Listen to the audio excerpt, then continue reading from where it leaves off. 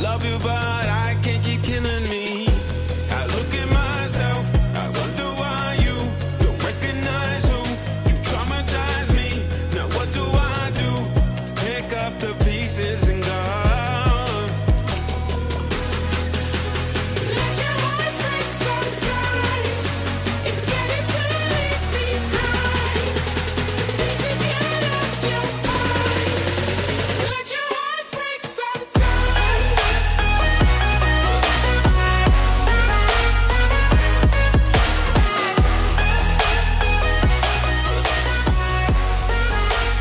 Let your heart break sometimes.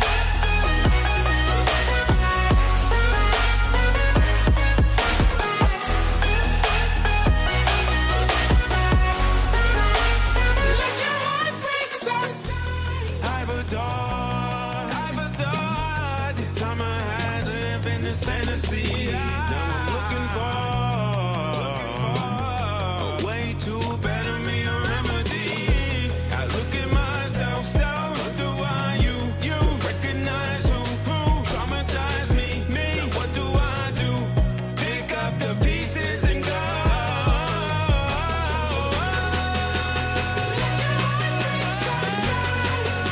It's better to leave behind. This is your lost your mind. Let your heart break sometimes.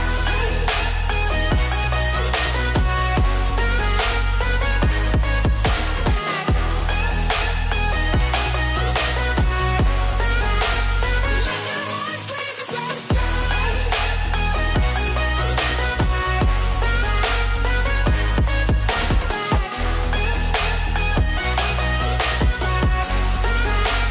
Let your heart break sometimes.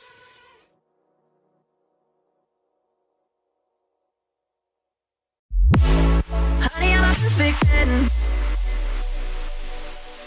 What does perfect even mean? Is there even such a thing? Oh, can we switch up all the rules and imagine a utopia? Darling, I'm just so fed up with these expectations. They keep weighing me down. My heart is begging me to get the hell out of my head. I'm gonna live inside the upside down for a minute and pretend. Honey, I'm a perfect 10. Whoa, whoa. Honey, I'm a perfect 10. Whoa, whoa.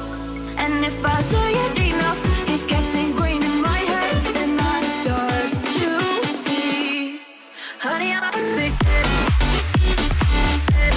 Honey, I'm a perfect 10.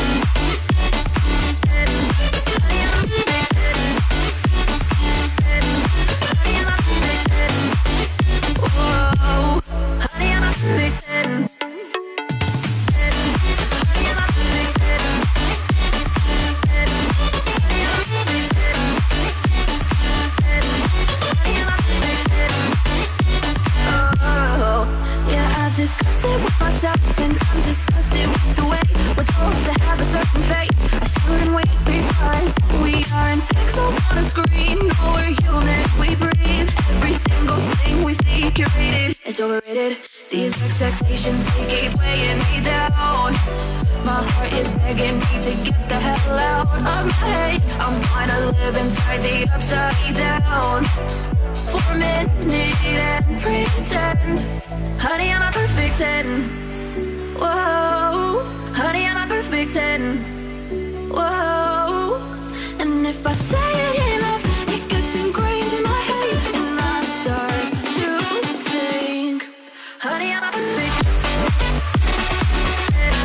Honey, I'm a perfect 10.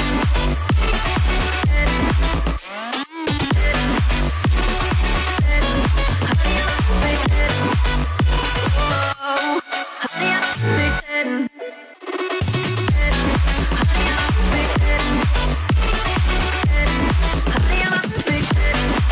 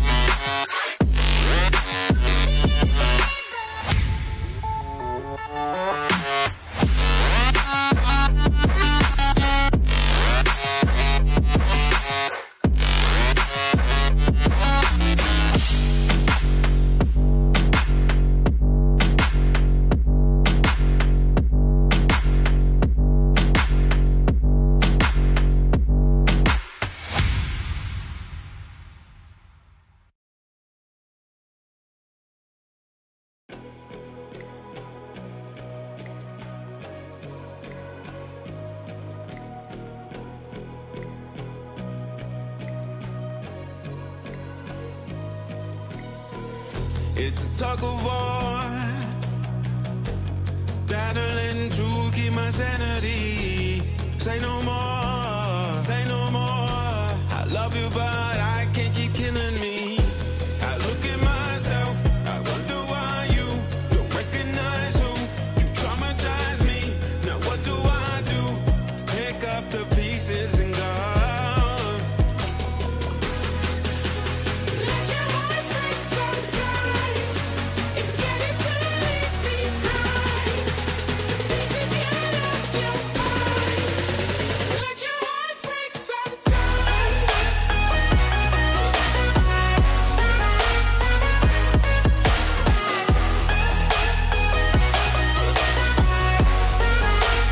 your heart break sometimes.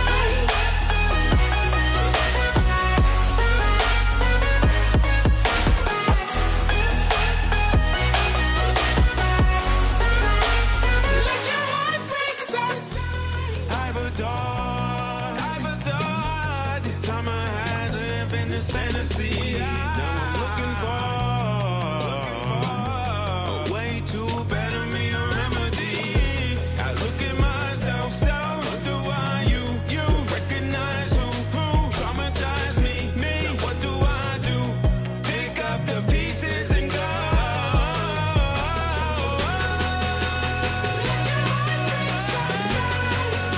It's better to leave behind. This is your lost your mind. Let your heart break sometimes. Let your heart break sometimes.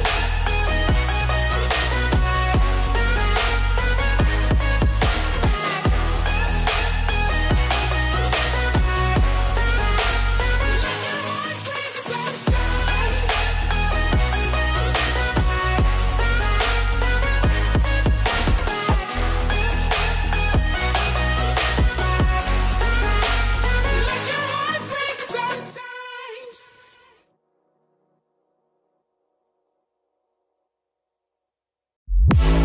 Honey, I'm a perfect 10. What does perfect even mean? Is there even such a thing? Oh, can we switch up all the rules and imagine a utopia? Darling, I'm just so fed up with these expectations. They weigh me down. My heart is begging me to get the hell out of my head. I'm gonna live inside the upside down for a minute and pretend. Honey, I'm a perfect 10. Whoa, whoa. Honey, I'm a perfect 10. Whoa, whoa. And if I say it enough, it gets ingrained in my head, and I start to see. Honey, I'm a perfect 10. Honey, I'm a perfect 10. Hello, everybody, and welcome to the week 7 of the Meta High School Sports League. We're kicking today off with Baulkham Hills High School and Caringbah High School from New South Wales going head-to-head in our first game of today. My name is Ewan Eardus Reed. I am joined by Reinhardt, and we'll be kicking this one off with style. I'm loving this. The fact that you said style, just like I was already thinking, like when you said both teams are from New South Wales, I was immediately thinking that we're going to have a bit of rivalry between two teams from from the same town or from the same territory. And it's going to be nice to see who's going to try and take the trophy and, come out on top. I am really keen to get into game number 1 from today. This is just absolutely amazing coming out. But what are your opinions about these two teams based in Champions League? Well, based on what we've got so far. Well, based on what we've got so far right now, Glenn, I'm already sort of leaning towards Caringbah High School. We've seen them earlier in the tournament, and they did an amazing job of snowballing from lane. Unfortunately, they didn't really have much shot calling or much macro decision making, so they fell apart in the mid game and unfortunately got outscaled. So my eyes are going to be on the side of Caringbah High School, and my big question for them is, have you improved your shot calling? Can you organize your lane allocations properly and avoid the enemy team from scaling up once you have such a dominant early game? I agree, and this is something that I'm really looking forward into coming out from both teams. I mean, coming into this new patch, we have some slight changes coming around where some champions have made They've been nerfed quite a bit. We've seen some actually make a considerable difference. A noticeable champion that I've seen played quite often on the Rift, Jarvan 4. He has had a few nerfs, but I'm still seeing him played quite often in jungle. And it's really interesting to see that even though he's actually lost it, a few extra touches, a few highlight features, he's still doing incredibly well. Indeed, he's doing an amazing job right now, and this is the meta right now in Season 9, where I've sort of seen it as the most impactful player in the game for the first 50 minutes is that jungle role, and what we need to be focusing on is how much impact does this jungle have, and specifically, what champion do they lock in? Jarvan, you talked about how he's super high priority. Part of the reason is he is so aggressive in the early game. That is so true. I mean, his entire kit, his flag and drag, and when he hits level 6, the Cataclysm is just absolutely like a CC control heaven for whoever decides to play him. And like something else I do need to highlight between, coming into junglers in early game is that jungler presence is vital. I mean, if you have a champion that is not very strong with, lane presence coming out, you might want to make sure that, every single lane has more secure champions slotted into each. And majority of the time, that's like early base champions. For example, we've got Renekton in top.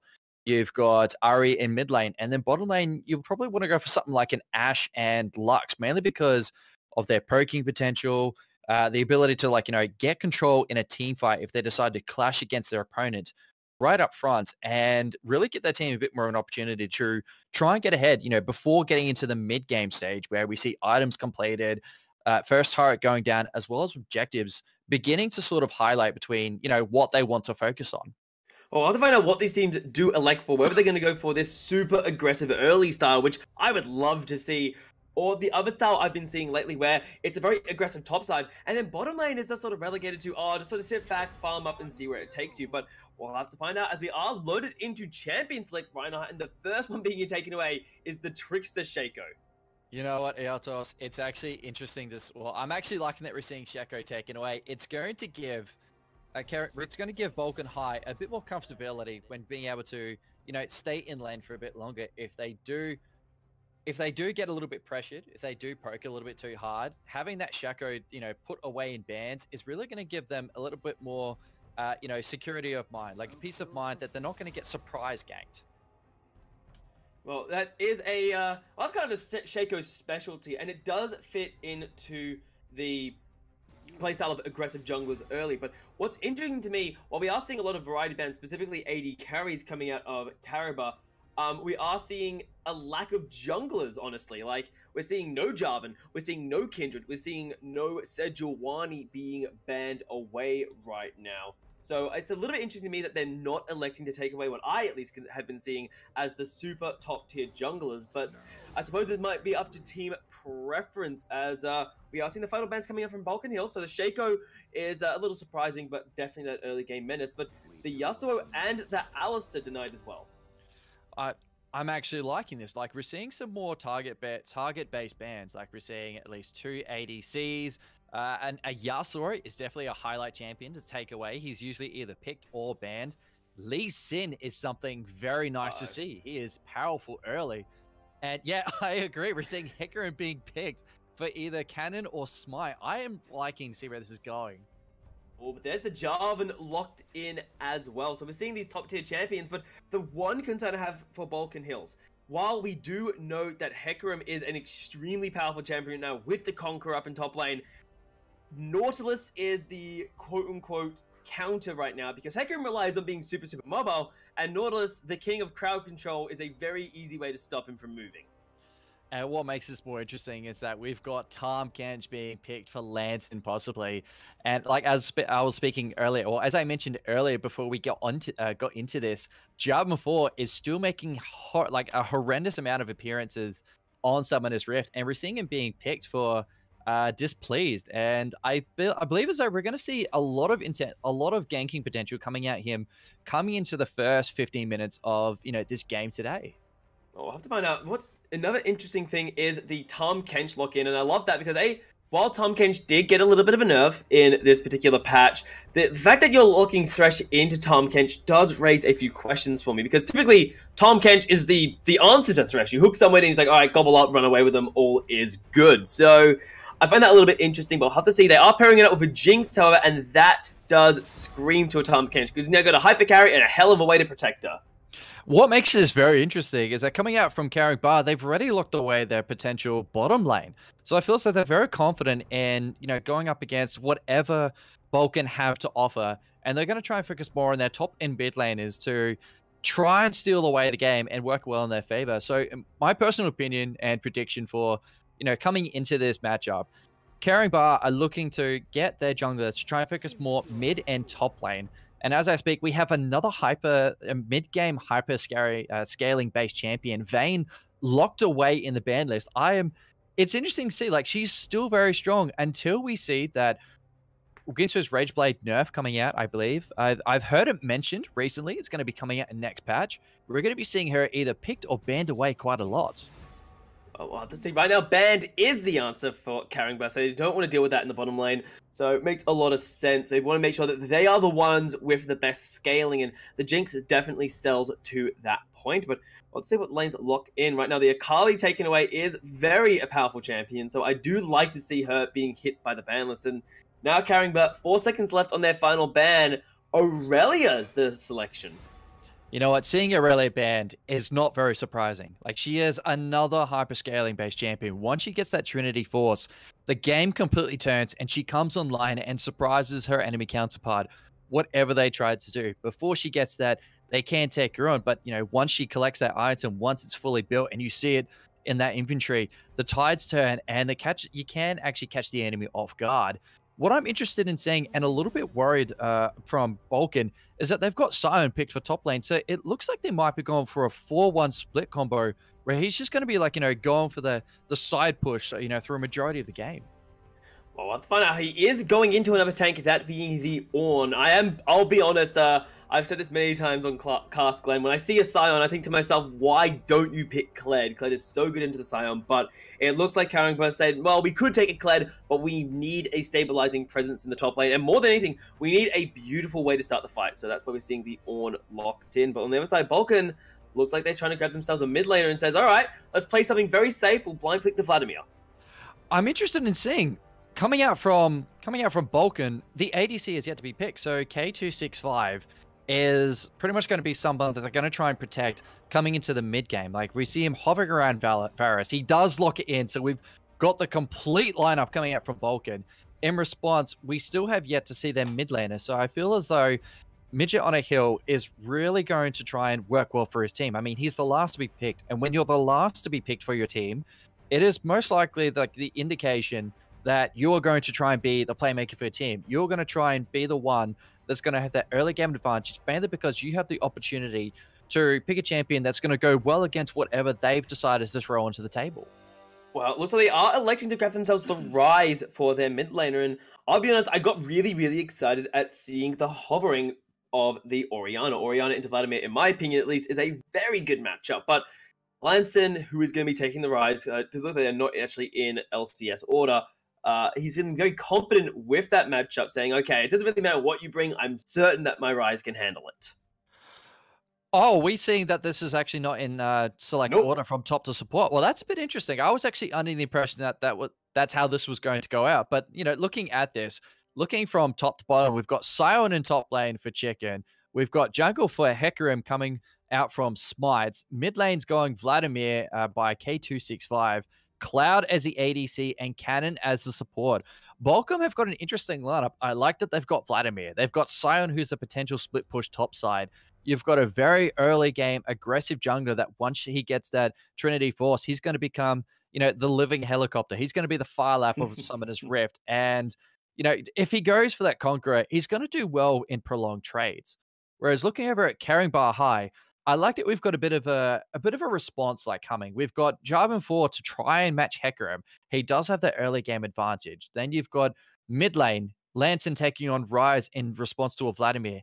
I feel as though he can do well. The only thing he has to watch out for is Vladimir's pull, because he can stun Vladimir, he can snare Vladimir in place and try and unload his entire kit onto him. But if he tries to time himself well against K265, he'll be able to try and, bait out that pull, wait for the duration to end, go on cooldown, and then just completely unload everything effectively so that way he gets that that unseen advantage that can be a little bit of a surprise. And if you try and time yourself well, it could really well in your favor. And playing as a Vladimir, you don't really have yes, you don't have a resource, but you do have health to worry about. And since his abilities do rely on his health or how much health he has, he does need to be a little bit more mindful of it. So I guess that's one thing we probably want to look out for coming into the matchup between these two bottom lanes. Bottom, sorry, I have to correct myself. Mid lane, but bottom lane, I like it. We've got Thresh and Varus into Tahm Kench and Jinx. As you said before, we've got a bit of a question coming out as Thresh is being picked into Tahm Kench. Why do you say that?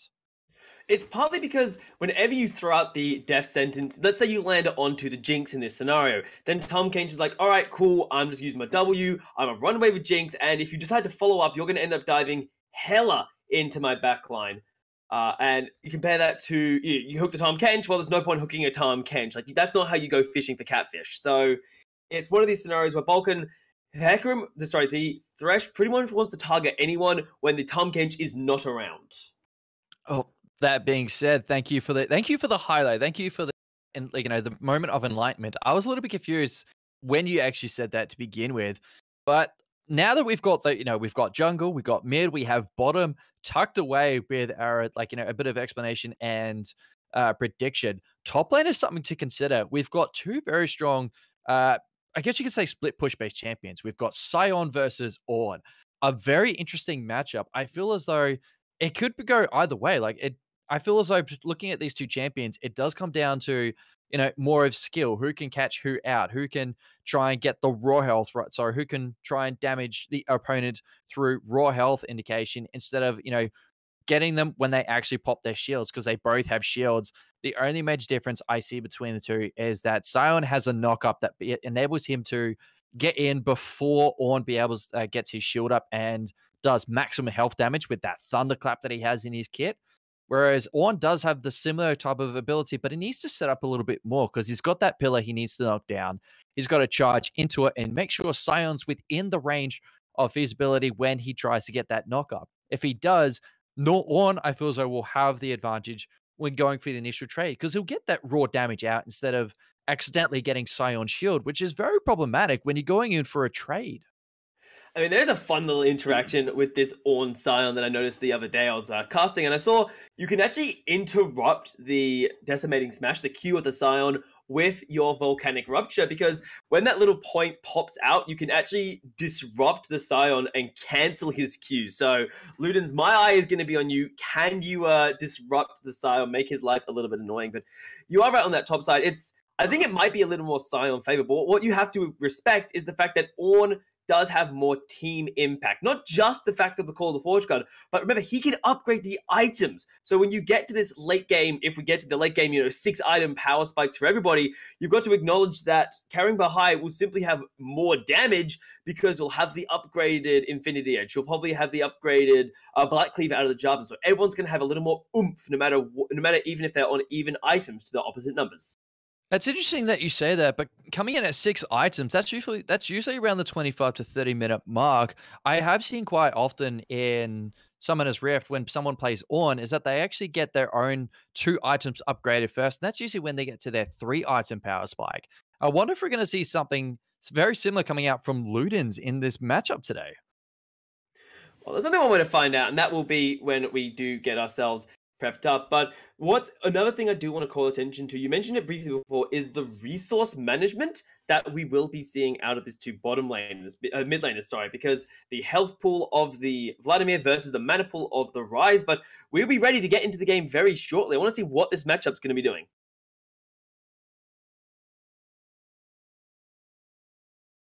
And I'm liking this. We have on the blue side, Baulkham Hills High School versus Caringbah High School. They're both teams from New South Wales. And I'm very keen to see how this rivalry is going to play out. Because it's nice to verse, like as I said before, and I'll repeat again, it's nice to verse, a team from your hometown or within your same region. It's like West Side Pride or something of the sort.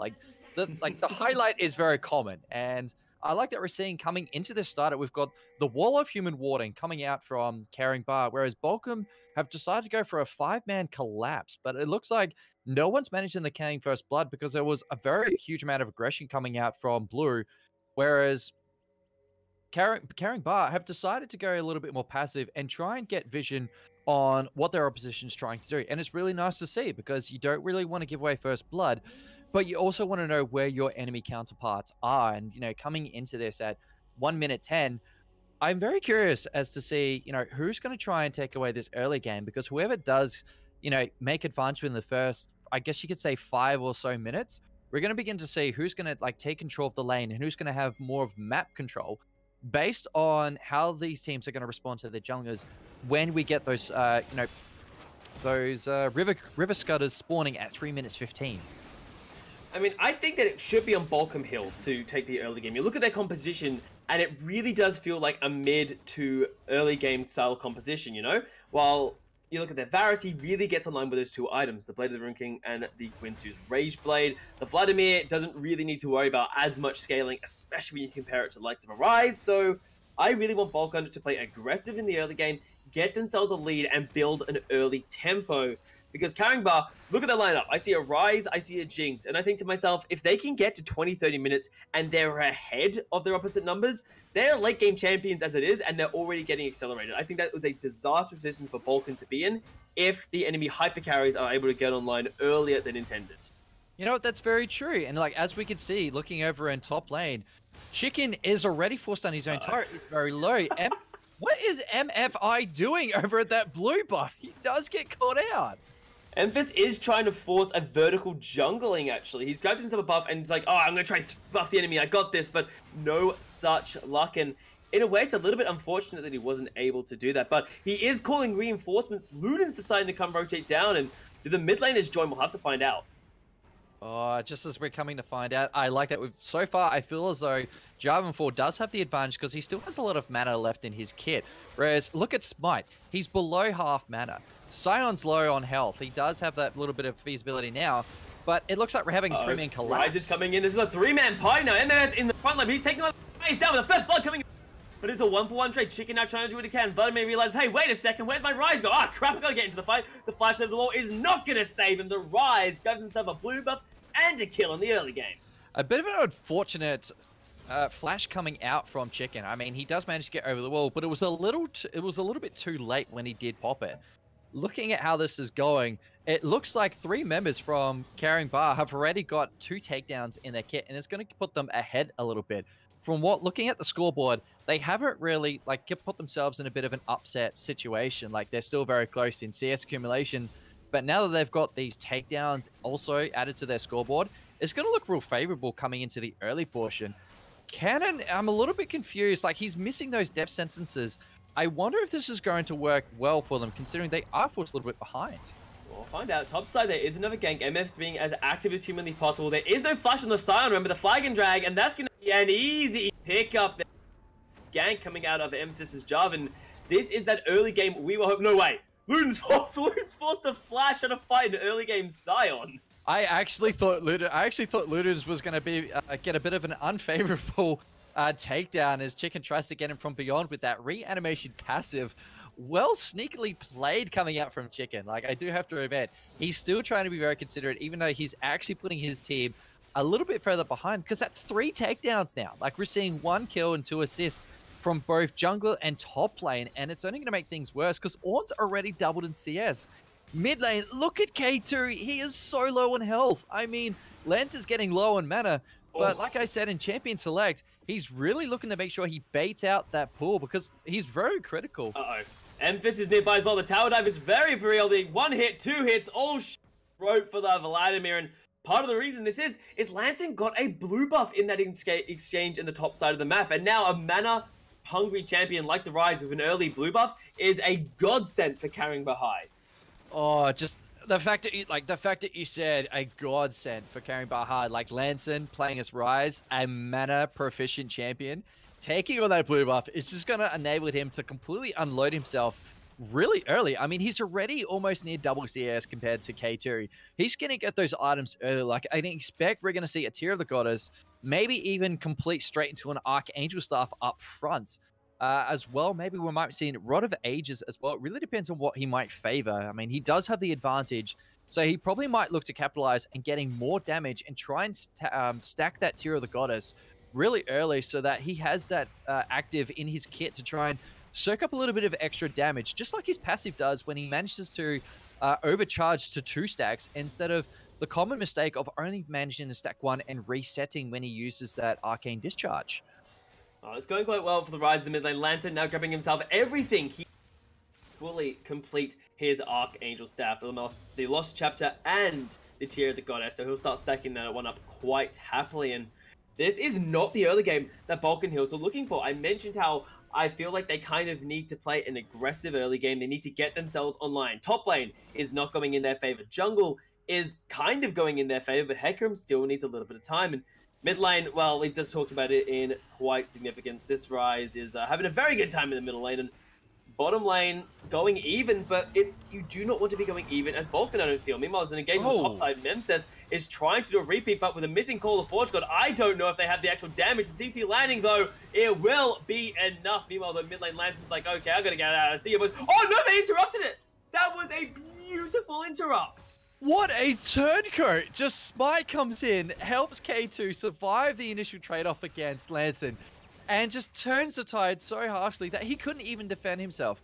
He tried so hard to get that execute before going down, but unfortunately because he was right in turret range and he did take a turret hit, it really worked well in favor, and Baulkham have managed to make a slight turnaround. Like, that is their first 2 kills of the game, and it's nice to see that we're having some more action coming out from Baulkham, because, like, to be honest, it is a little bit unfortunate that we're seeing Caringbah taking a huge lead, getting the first 5 kills right up front. Like, you know, we see Sion go down twice top, Hecarim and Vladimir going down really early mid and jungle, that I feel as though, like, Caringbah do have the early game advantage, and they may lead this into a mid/late game, just mainly based on what you said earlier, how if they can get to 25 minutes when Jinx and Rise come online quite harshly, Ornn gets those completed items, as well as upgrades a couple of others like the Infinity Edge, they could take this game away all the way through. But it's nice to see that Baulkham are now looking to try and make some changes. Like, they've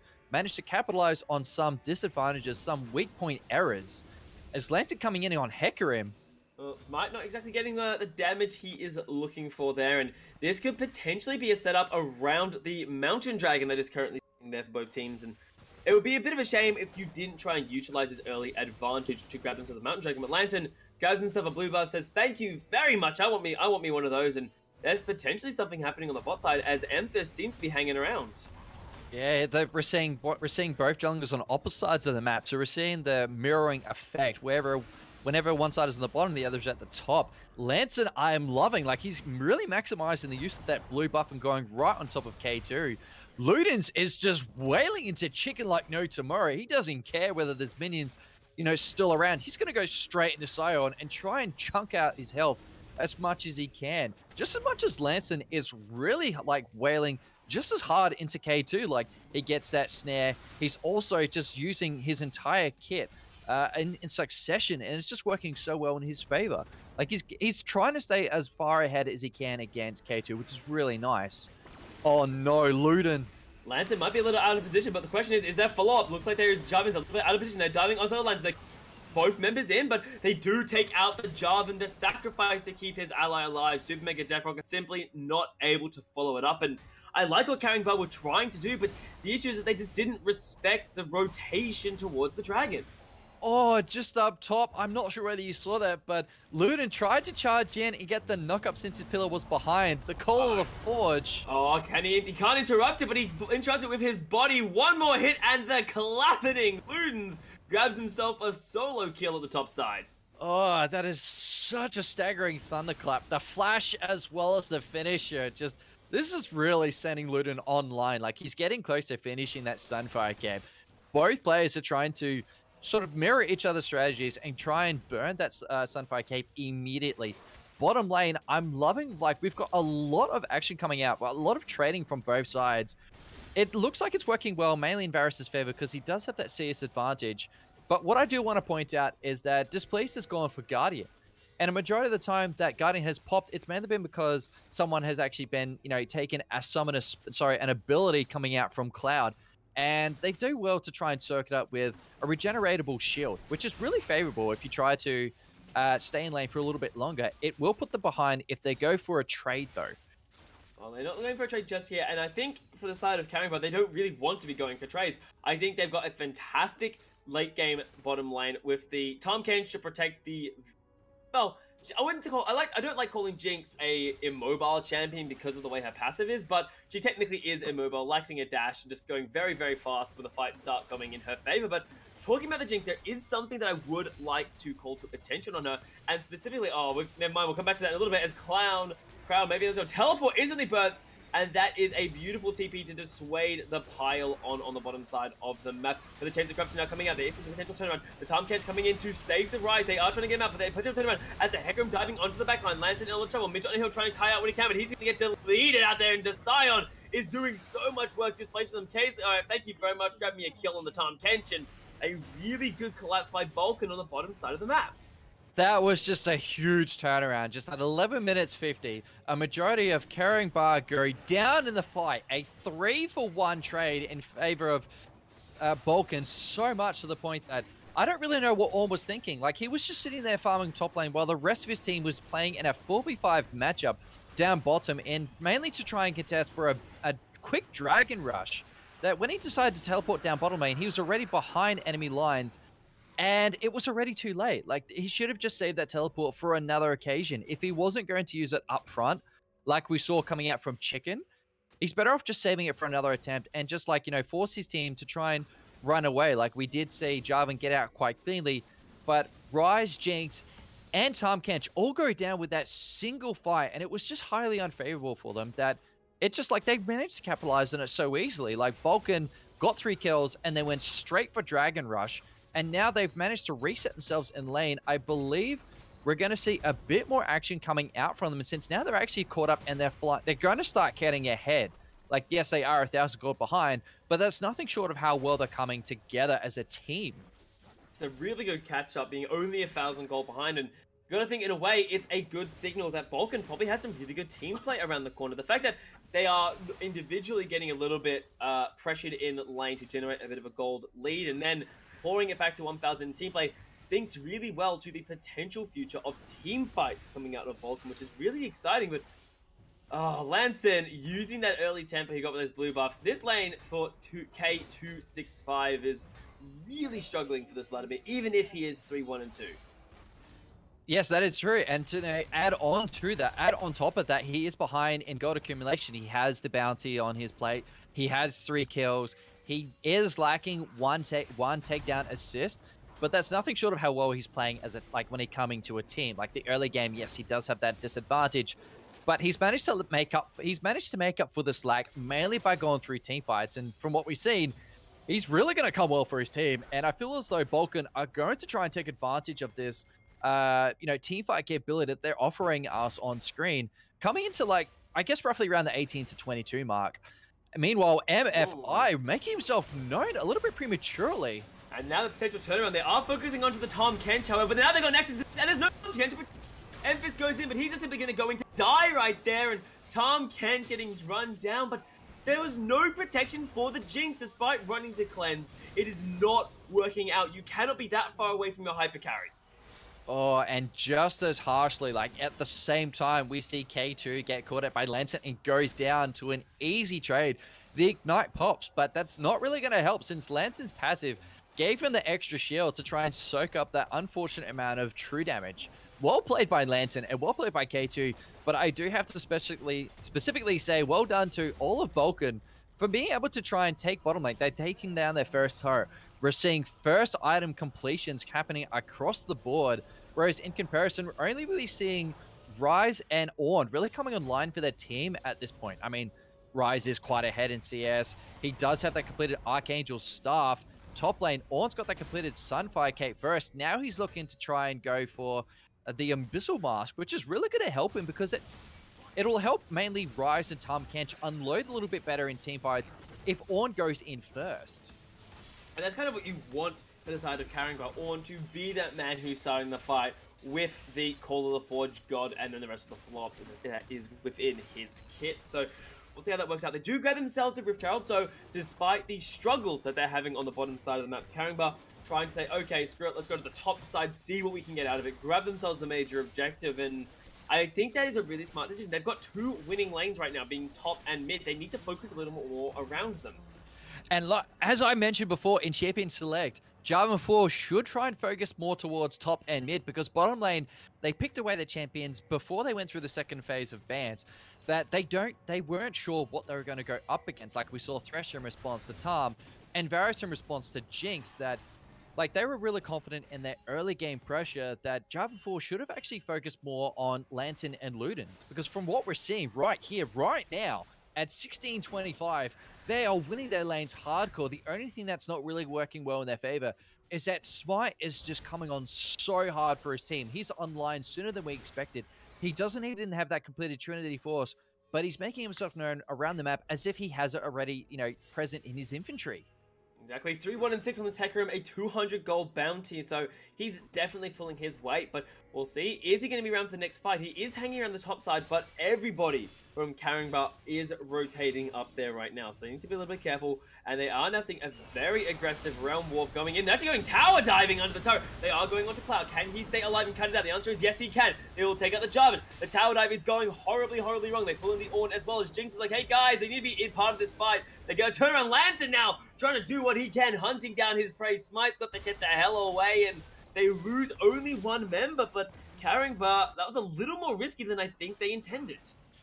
It was a little bit more risky than they intended, but there is the comment saying the economic universe, higher risk can mean higher reward if they do manage to work it in their favor. And from what we saw, they did work it in their favor.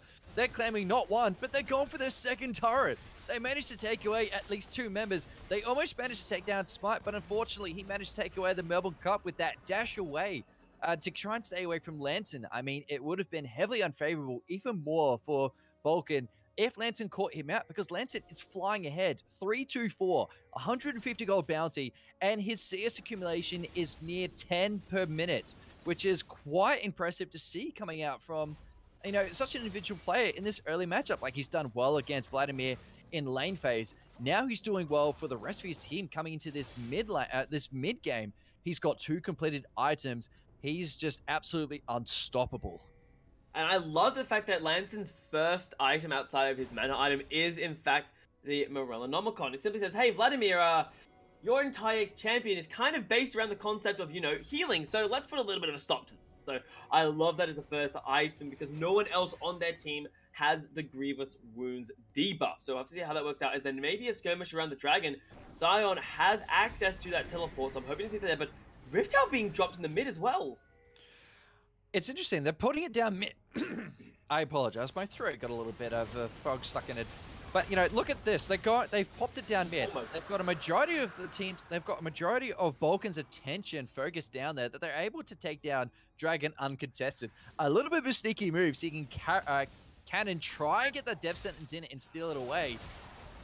Can he? But there we go. Change of Corruption coming out, and that feels very aggressive. Hecarim may get access to the backline. Jinx flashes out immediately, and now she's in the backline. Smite goes down. First victim of the fight. Can they battle line this pop? It doesn't look like it's called. The Forge God was not able to have as much impact as I hoped for. No midget on a hill walking forwards as Chicken trying to hold the front line on this rise, but the issue is he's got no real backline to look after, as they are just burning down the tank. Lantern, tower diving, he's gonna pay for a little bit aggressive coming out of the rise. Lantern, what was that? You go straight on the turret, you take its attention, you get caught by the death sentence, and you pretty much signed your own death warrant with that single hookup. It's nice to see he went for Chicken. I don't think this is... Oh, it actually is over. I actually thought there was going to be a little bit more, as Mitchell on a hill tries to continue the trade right on top of K2, but doesn't finish it off. Like, I gotta say, we're seeing a lot of aggressive action coming out from Caringbah, that this could be early. This could be over pre-30 minutes. They are trying to play aggressive, and when you look at who has the kills and who has the damage, it makes a lot of sense. Lantern has 2 fully completed items. There is no one else on Summoner's Rift outside of his own top laner that actually has 2 items now. So I love that they're playing aggressive, and more importantly, I love that they're playing aggressive when Lantern is there. They understand the fact that, hey, Ryze is insanely strong right now. We need to work around that. But the rest of the team is starting to get up. Jinx has enough to upgrade her second Zeal item very shortly, so hopefully going into the Runan's Hurricane. And Jarvan now has picked up the Black Cleave as well, so a lot of damage is going to come out from Caringbah, and I'd love to see the aggression coming out. Speaking of that, Rise is online, yes. He is a majority player for his team. What I definitely want to highlight, based on what I saw from that last team fight, is that he wasn't the only person that actually managed to completely unload a really strong kit. This Hecarim! It was an interesting trade. He tries running around. He just tries laps around the blue buff, tries to get it, but is forced away. Look at that. Caringbah are now collapsing. This is a 4-1 split. Missing a skirmish on the bottom side. Crowd loses a lot of his health. Chicken's in a lot of trouble there, but he is going to get eventually taken down. The Jinx free hitting the no! The Lantern to keep him out. The Cataclysm locking him in. However, Nefs grabs himself a kill there, trying to hunt himself down, but nothing more on that. But meanwhile, while that happened on the bottom side of the map, Lantern used 3 abilities and nearly killed Cloud. It was interesting. He had that stopwatch available. Now it's broken. But he managed to survive the upfront assault coming out from Cloud. Like, he gets the ulti on top. He tries to do a complete turnaround and get a complete advantage by wailing everything he has in his kit. But that stopwatch denied pretty much anything he had planned in store for him, which is really nice to see. So Lantern's really coming line for his team, and it looks like we have a Baron rush now. Potentially, but I think they need to be so safe. The Jarvan is so low on HP that I think this has to be a bait. There is flash on Lantern, but he's not going to chase it down. No deciding to flash Rune Prison that, but that is the teleport that was committed at a Lantern, so it's a decent committal of resources to no, well, real payout. Looking at the scoreboard, looking at the item accumulation between both sides, Caringbah high on. He has upgraded his 2 initial items, the Sunfire Cape and Abyssal Mask. Like I said before, historically, we see Orns try and upgrade 2 of their own items before trying to share around the wealth and give it to somebody else. If Jinx gets the upgraded Infinity Edge, like you mentioned earlier, this will work way too favorably for Caringbah, and they could actually take this away. Like, they do have the teamfight advantage. They are really striving for this Baron. They are thirsty for its blood. And I wonder what Baulkham High are going to do in response, because at this point, they do have the death sentence available. Like, he's landing them pretty well now. It's just unfortunate that the rest of his team aren't really able to try and put them in a favorable position where they catch someone out and then just completely take it away with a 4v5, handicap. I mean, that is why we're seeing a lot of work around the Vision right now, the famous Vision Wars, and right now, Baulkham need to get something, but instead, Caringbah are a little bit maybe impatient, starting up the Baron almost immediately. 7,000 HP, but the Hecarim trying to get in, but they need to CC him hard. He is going in for the fight. The Chains of Corruption lining up members. The Hecarim ultimately getting multiple members. The Jinx trying to do what she can on the backline. Uses that stopwatch to stay herself alive. Baron is getting involved in this fight, but Crown is saved in the Cataclysm, ironically, and now they're going to get wiped out. Caringbah a little bit aggressive with that Baron start. Did not work it out, and may potentially even hand Baron over to Baulkham. And just like that, my prediction was correct. They managed to catch out one person. No, actually, not just one person, but 2 members from Caringbah. They tried no one focused Cloud. The only person that focused Cloud was MFI, and he couldn't really do a lot for his team. He's got those 2 completed items, the Blade of the Ruined King, the Gwinsu's Rage Blade. He's also got those Ninja Tabbies, which is a nice defensive response to what they've got in their lineup that it's really saved him in a pinch. And from what we saw, he really came in line for his team. He managed to take down Jarvan 4. He managed to help his team clean up in succession. Hecarim did so well with that CC cleanup, just the ulti, the charge. It was really unfortunate that Lantern went down first in that team fight. And considering how strong he is for his team, him going down first really put Caringbah behind, and they had to not only give up Baron buff, but at least 4 kills for Caringbah, and that's really going to set them behind because look at the gold accumulation. It is still tight-knit. It is literally down to the wire between these 2 teams. The only thing they really have in their pocket is that they have 6 turrets, whereas Balkans still only have 1. They're not applying enough pressure on the map. Having this blue buff, they should start looking to pressure lanes, push them out, get some turrets, because if they don't, this is going to be very unfavorable, and I think Caringbah might actually take this away just because they are getting the major focus of Summoner's Rift.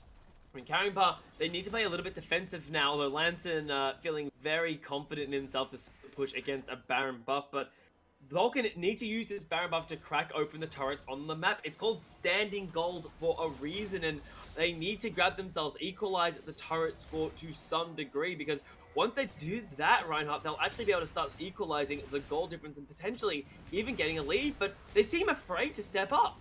They do. I mean, Yaltos, look where Lantern is. He is behind enemy lines. They know where he is. The fire lap chase coming out from the ice fights.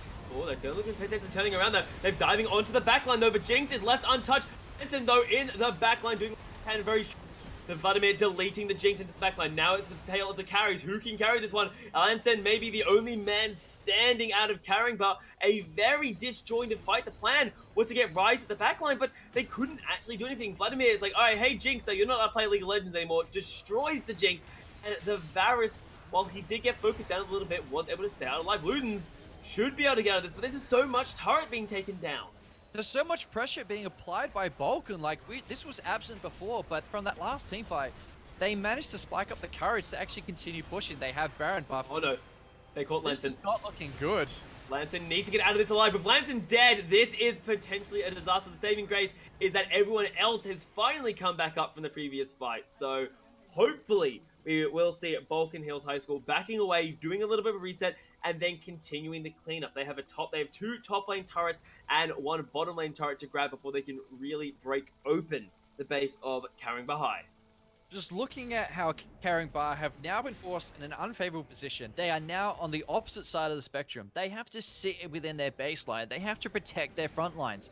We need to see more effective wards on their side of the map rather than enemy territory, because they have now got map pressure on their side. Like, they have the mid lane inhibitor down. They still have a few turrets available left online, but just because of how much Balkan High have managed to come online in this like 27 minutes is just completely staggering. Like, they've pretty much turned this game around. Vladimir has come online. He's got a 3-item power spike. That Proto Bolt is so efficient for the upfront engage. You've got the Rabadon's Death Cap for raw ability power damage. The Zhonya's Hourglass that is both aggressive and defensive and very effective, that I have to add. If he gets caught out in a bit of a pickle, that's just really working well for his team. And what's even more interesting, like based on that last team fight, if Ornn doesn't get that Call of the Forge up front where he knocks it back into the team, it's really going to force an unfavorable position, and it's really going to turn the tides well in favor of Balkan.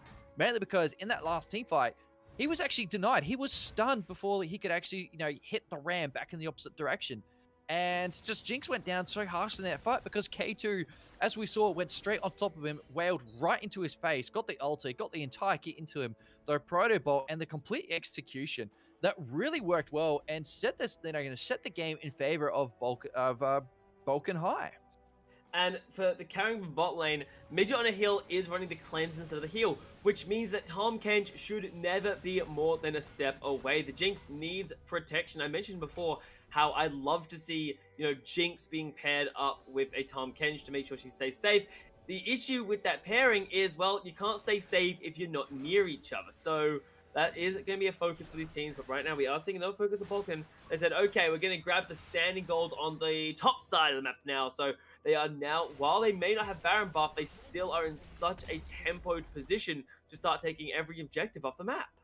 Well, speaking of that, look where Cyanid. He's pushing bottom lane to get that upfront pressure. We see them putting a lot of pressure top lane. Mid lane, you don't even need to worry about. They have super minions already active in their list, in their roster, that they only really need to focus mid lane if they manage to claim the next Baron and completely ace all of Caringbah. Oh, they're going to force a fight. Call the Forge got less moment. They've caught the Varus out of position. This is going to be... They can look down. They do. And now... The teleport may be a little bit too late. We'll have to find out as they are diving onto the backline. Looks like they may have actually done this. Lanson forcing it back. The Jinx is in so much trouble trying to do what damage that she can. In fact, I think Caringbah will be able to hold on to the fight for now. A beautiful engage coming out of Luton sets the team up for a potential comeback. I am absolutely ecstatic. That was just a huge turncoat. They managed to ace all of Balkan, and this is going to work well for them because they're going to be able to respond, or should I say capitalize on such an investment in that team fight that they're now going to try and look to push mid lane backwards a little bit, get it past that midpoint, get it right on top of their turret, deny as many super minions as possible. And we're also going to see Baron has actually spawned, so this is a very timely, favorable response. They've managed to use their internal clock so effectively that this is going to be an uncontested Baron. And definitely another thing I have to highlight is that Ornn still is sitting at a perfect KDA. He has not died yet for his team. he is really working well for Caringbah that I feel as though if they try to do this one more time, this could be it. As we see Realmward coming straight to mid, they're going to try and continue this lead and go straight for another objective. The macro gameplay is coming out from both teams is absolutely amazing. And this is better than what we saw Caringbah High in the previous game. Last time we saw this team, they got ahead early game, and then they faltered in the mid lane, didn't really know mid game, and didn't really do anything after that. Now it feels a lot stronger. While yes, they are making a few errors left and right, that's human, and I love to see the macro decisions coming out of Caringbah. So now, with that Baron buff, where are they going to go? I think it is critical with this buff though, Reinhardt. They need to break open one of the inhibitors. You know what, Eosos, you're not wrong. You're completely right. They need to reset mid lane. They have those super minions still active on the roster. They need to try and deny as many as possible. Force it right into baseline. No turrets are left outside of Baulkham High's base. They might be able to do a 4-1 split if they're careful. The only unfortunate thing that they do have to worry about is that if one member gets caught out, it'll spell disaster for Caringbah, and that could almost mean the game-ending moment. Well, I think that it pretty much comes down to one team fight. Whoever wins will take the game. Whoever loses, well, will do just that. As we are seeing a full stack in the middle lane. Ludens has that Call of the Forge God available, and I think that's going to be utterly important when it comes to starting this fight. But right now, letting the Baron minions do their thing, and K265 taking a lot of damage from this Rise and Jinx combination right now. Jinx sitting at 75% crit chance, so doing a lot of damage when she's able to fire those rockets off. Yeah, that is right. She has that Oh! 75% crit chance. What the heck, Cannon? That was so much damage from Lanson. Just what the dingoes? That was insane, and that could potentially be openings now, because right now all he does is throw damage into the Scion. They've now broken open the inhibitor line, and this is going to be the option. Caringbah, while they won't be able to end the game on this, they're going bottom lane, in fact. They will try and break open the base, so hopefully we are sync up now as the turret is taken down. The inhibitor is the next thing live, and I think Baulkham need to do something, otherwise they're going to keep losing their base. They do. They definitely do. At 32 minutes 30, Caringbah have now got 2 inhibitors down. Their inhibitor have respawned. They don't need to worry about a single thing besides the fact that Baulkham High may be able to take this game back if they catch out an enemy player. Well, that's kind of their hope so far, and the issue is that I don't think Baulkham's going to have the option to catch out someone now. Look where the side of Caringbah are going. They said, hey, you don't have an inhibitor in mid. You don't have an inhibitor in bottom lane. That means we have no need to go to any of those 2 lanes. Now we're simply going to run it down top. So this is going to be a really good thing. Caringbah, Baulkham, they need to do something. The issue is that when we come to these 5v5 team fights, while Baulkham have done very, very well in them, it's usually when Caringbah are the ones engaging, which is now not going to be the case. A nice little display of comedy coming out from Displeased and Ludens. Just giving us a bit of a show pony. I like that they still have a bit of humor, left in their sockets after such a horrendous turnaround.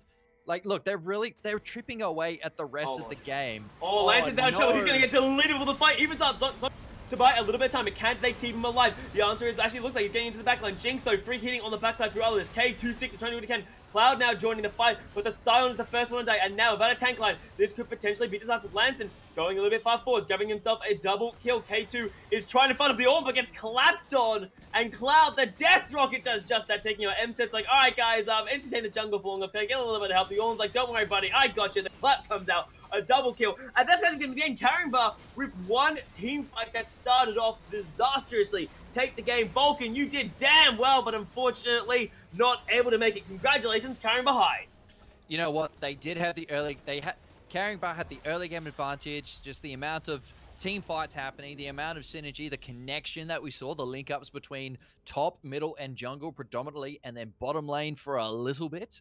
The mid game, we saw Baulkham actually make a turnaround. They managed to catch up members from Caringbah, turn it into a 4v5, and it is absolute. Like, they were just doing so well. It was just heavily unfortunate that when it came towards the late game transition, they got caught out, they got aced. All of Caringbah managed to take down that, I believe it was the second Baron buff, completely keep going, use Realm Warp, go straight for Dragon, take down 2 inhibitors at 32 minutes, and then completely just chip away at the last remaining possible objective that really set the game apart. And like from what we just saw, they managed to ace away the rest of Balkan High, take down Inhibitor, take down the rest of the base, and they managed to claim away victory for their team. Exactly. And Caringbah, you have to look at this man in the middle lane. Lanson did so much, grabbed an early blue buff for himself, and then took control of the game. Like, if we're looking at the damage charts right now, 36,000. He did 10,000 more damage than the second highest damage dealer in the game, which was his team's own Jinx. So, an amazing job by the mid lane of Caringbah High to get an early lead and then be able to be a focus point for his team to get control. And while they did falter a little bit in the mid game, we can't lie to ourselves, they did eventually take it after what should have been a team fight wipe when Lanson got caught out of position. But the Zhonya's to buy time. Displeased Grunt came in with the time catch, babysat his mid lane, says, "Don't worry, buddy, I got you." Gobbled him up, threw him into his own backline, and then they were able to take the fight from there. And with that, that is pretty much the game number one under wraps for this first segment of the High School E-League Tuesday. That's just to give everybody a bit of a reminder. We do have a second game coming around the corner at 7 o'clock Sydney time. So please don't be afraid to go away, get some refreshments, do some extra. We'll see you at 7 o'clock for the next segment.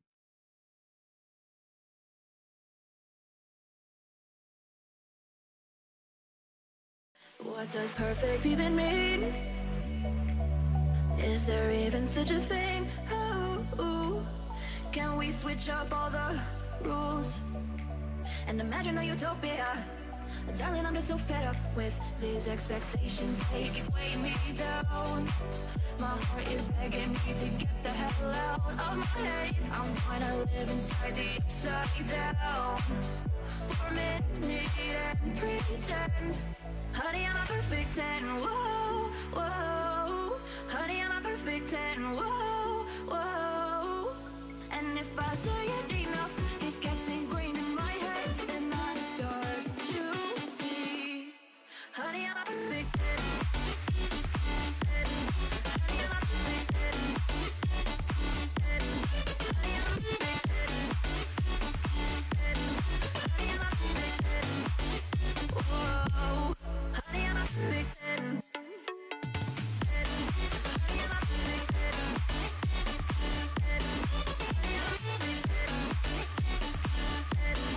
Honey, I'm a perfect 10. Oh, yeah, I've discussed it with myself, and I'm disgusted with the way we're told to have a certain face. I stood and wait because we aren't pixels on a screen. No, we're human, we breathe. Every single thing we see curated, it's overrated. These expectations, they keep weighing me down.